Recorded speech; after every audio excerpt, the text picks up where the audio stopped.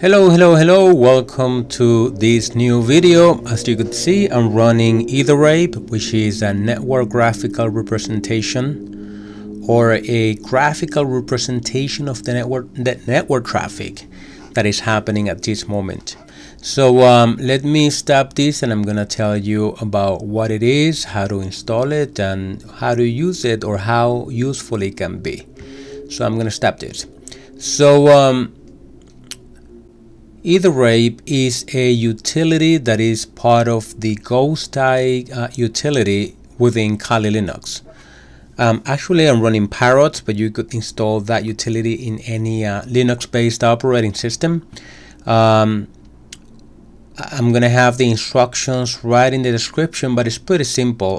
What you need to do, actually, let me close this because I had it open. Close terminal.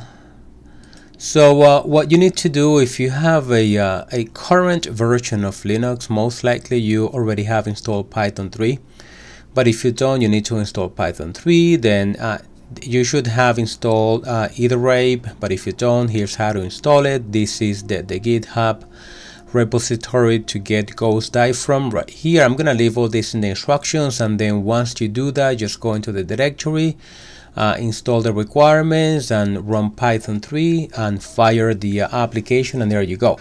So I already have it installed, so I'm not going to go through that, but it's super simple. I'm going to leave these instructions in the description so you could do it in your own time.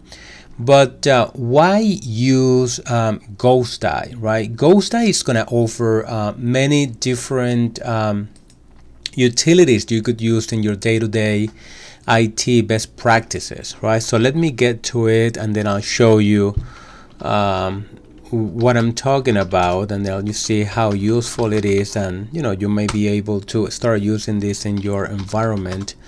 Right now I installed this in my root directory, so I'm gonna get right into it. Then I'm gonna go. So as you could see, it's got different, like many Linux-based utilities, it's got different options for you to choose from. I'm gonna concentrate on EtherAPE right now, which is the graphical network monitoring tool, and I'm gonna do one here. I'm gonna hit enter, and this is not what I meant. I'm gonna do one and enter. And as you could see, it automatically opens a graphical network representation or a graphical representation of the network traffic. Now, something you have to keep in mind. This graphical representation is based on the network traffic that is going to and from my computer. My IP address is 172.16.5.175, and as you can see, I have different connections to different hosts. Now, this is just, it looks fancy, it looks pretty, like anyone walking by your desk is going to be, oh my God, that looks kind of pretty, right? Like new art is going to look impressive. But if you don't have use for that, it's worthless. So how do you use this in your day-to-day tasks? And why will this help you with your IT best practices? Right? Number one, it's going to help you monitor network traffic. But again, like in this case, I'm monitoring my own network traffic, which, it may be good, it may not be good.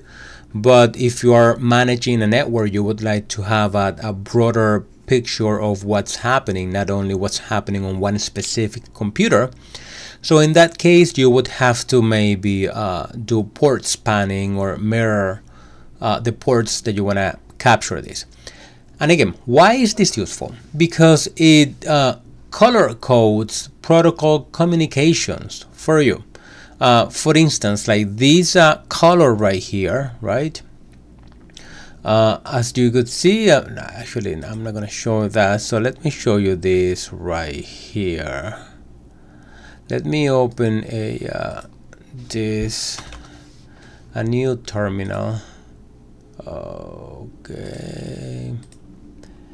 And I'm gonna ping 4.2.2.2.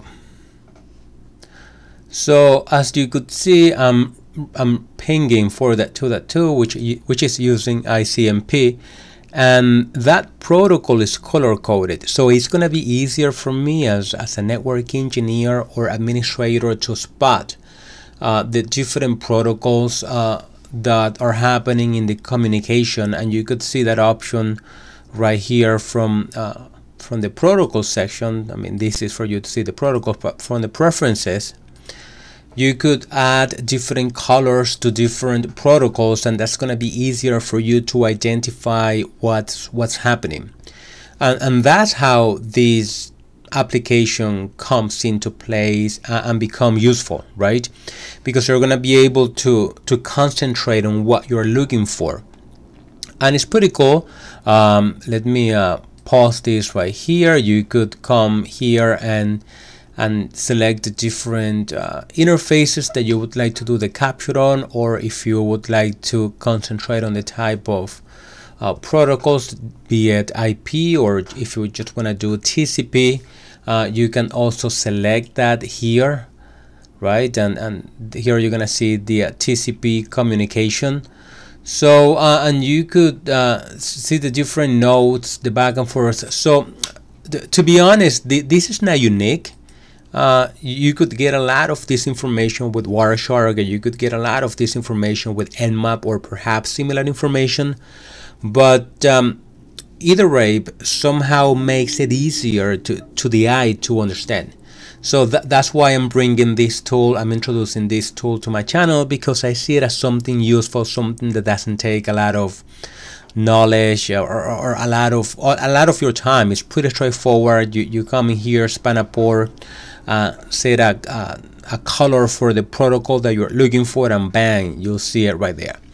So again, this is one of the many tools within the Ghost Eye suite, and I believe this is useful. I hope that it is useful to you too, and just leave a comment if it is, or if you have any trouble with the installation. And again, this is IT best practices. I would really appreciate if you leave if you click on the like button, or if you leave a comment, a positive comment, or if something that you didn't like, let me know so I improve future videos. But if you click on the like button, that's gonna help me rank better within the YouTube ecosystem and keep sharing information. You have a great day, and I'll talk to you soon. Bye.